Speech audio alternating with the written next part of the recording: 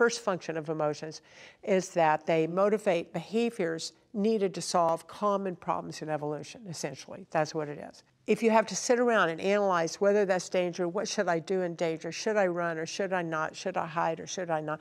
By that time, you're dead. Second, emotions communicate. They communicate to others, okay? And the third thing they do is they communicate to yourself, which they say to you, check this out. In a sense, they're a rapid fire system. If you've got an emotion that when you go to communicate it, no one listens to you, or you get invalidated, you have to ask yourself, what would you do? What you do, if you think it's important, is you escalate.